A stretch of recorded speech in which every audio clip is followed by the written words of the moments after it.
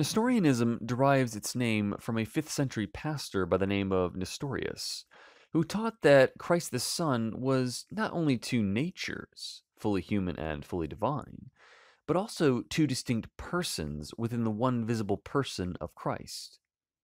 The reality, however, is that what Nestorius really taught was that the Son was one person of two natures, each with its own will.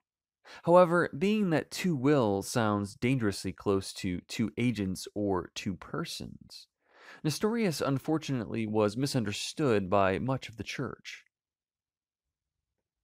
Thanks for watching. If you found this video interesting and would like to learn more on this topic, go ahead and check out the longer version in my series, Christian Theology in Context. See you there.